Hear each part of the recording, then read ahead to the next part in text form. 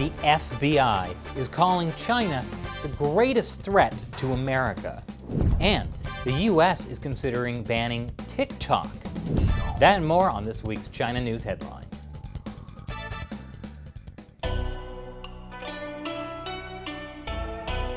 Welcome to China Uncensored. I'm Chris Chappell. Well, it's Christmas in July, and this month Santa came in the form of FBI Director Christopher Wray. And the gifts? Some serious truth bombs about China. In a speech at the Hudson Institute on July 7th, Director Wray called China the greatest threat to America.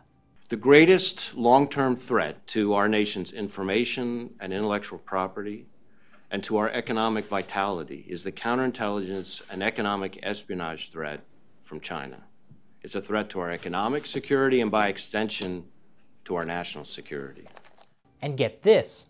We've now reached the point where the FBI is opening a new China-related counterintelligence case about every 10 hours. Every 10 hours? I guess that's why coffee sales are way up over at the FBI.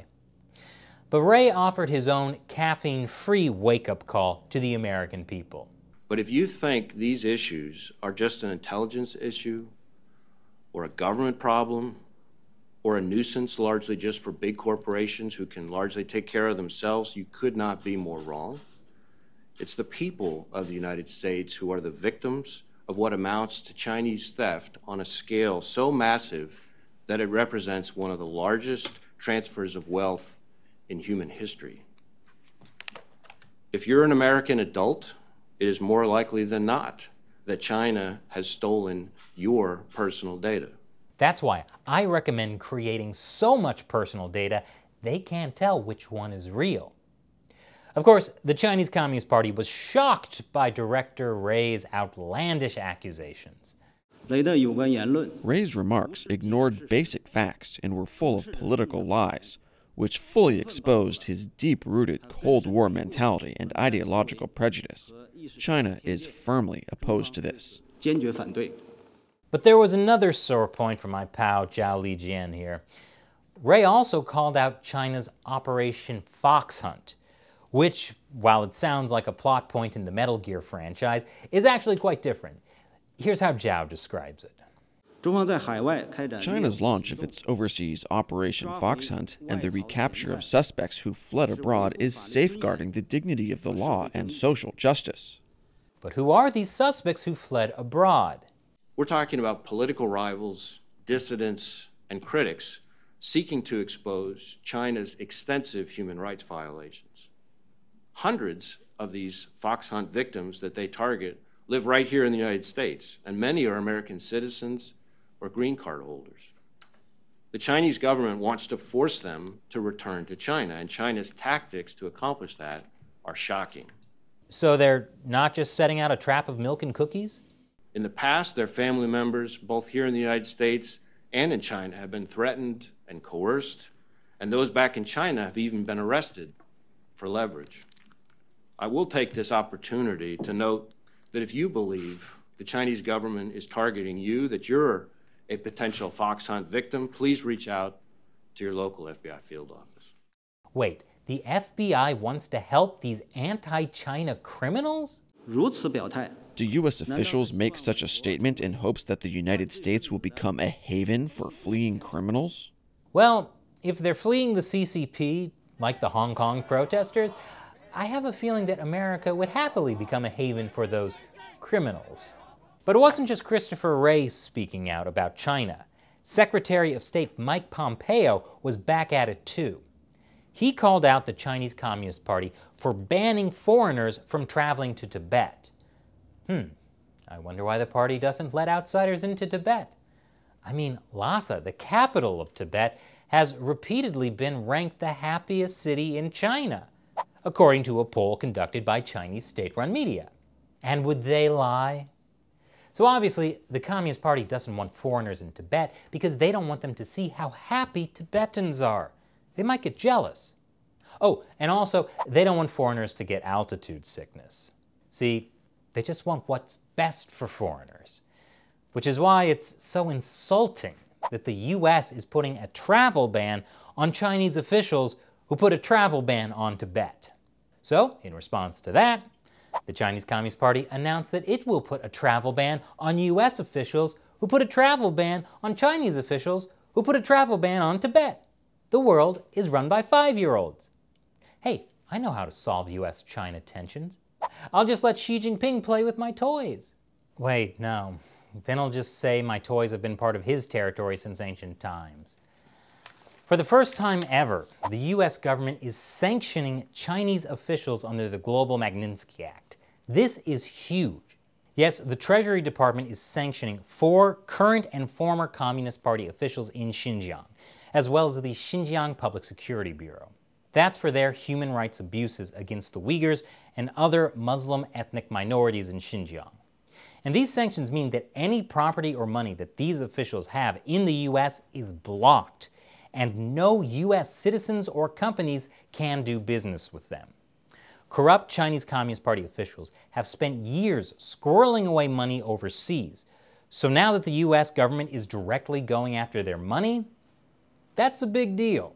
Secretary of State Pompeo is also blocking these officials from being able to travel to the US. Tick-tock, tick-tock, the clock is running out on the Chinese Communist Party because Pompeo is also talking about banning TikTok. See what I did there? The US government is looking into allegations TikTok violated children's privacy.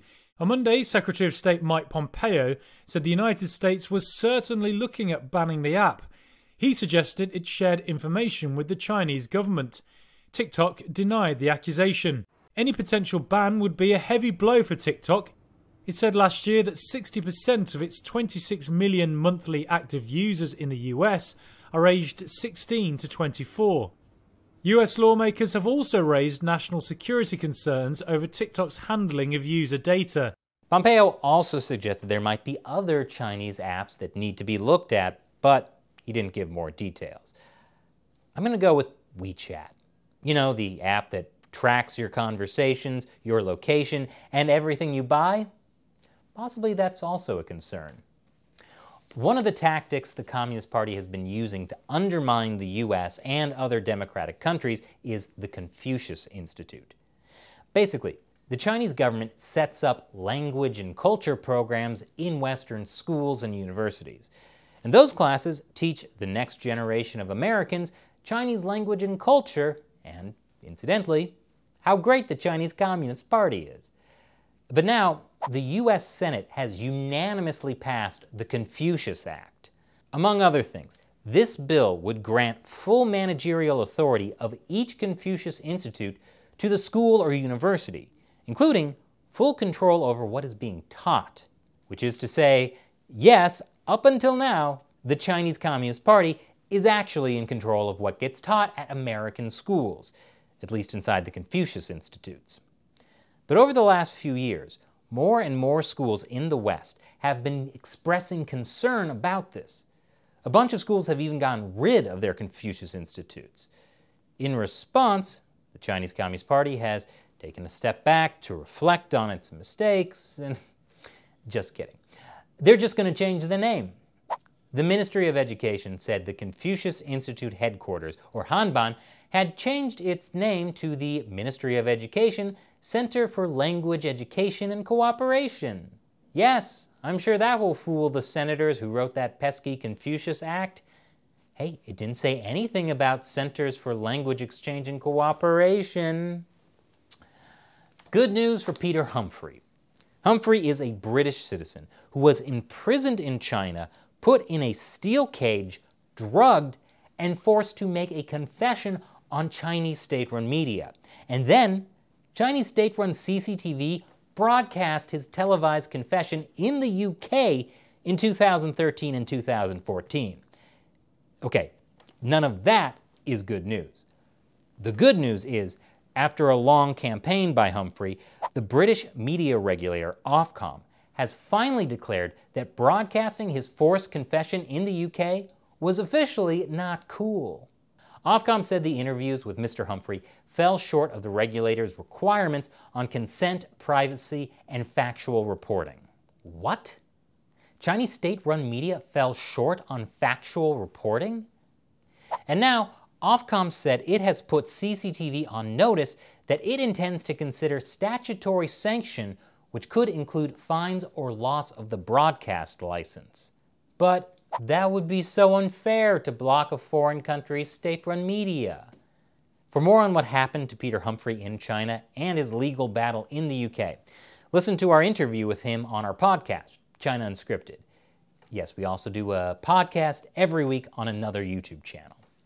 Now, if Australians in China aren't careful, they too could soon be appearing in their own forced televised confessions. The Australian government is warning their citizens that they could face arbitrary arrest in China.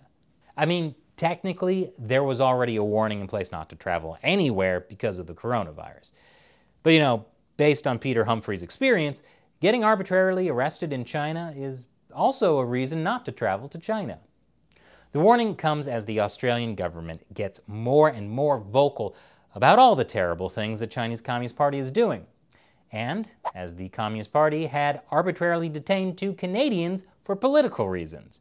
So what was China's response to Australia warning its citizens not to travel to China? To warn Chinese citizens not to travel to Australia because of racism. Look, Xi, you're a big boy now. You can't keep acting like that. Why can't you act more like Donnie? So in addition to the coronavirus and that new swine flu with pandemic potential, China has a little bit of a bubonic plague on its hands right now. Don't worry, the World Health Organization says it's not high risk. Now, it's not incredibly unusual for China to have the bubonic plague. There was an outbreak last November as well.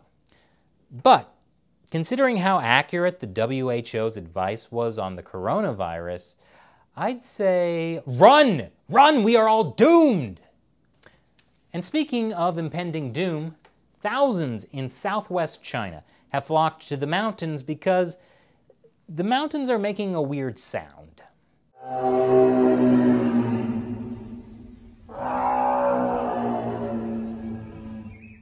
Oh, well, that's obviously the smoke monster from Lost.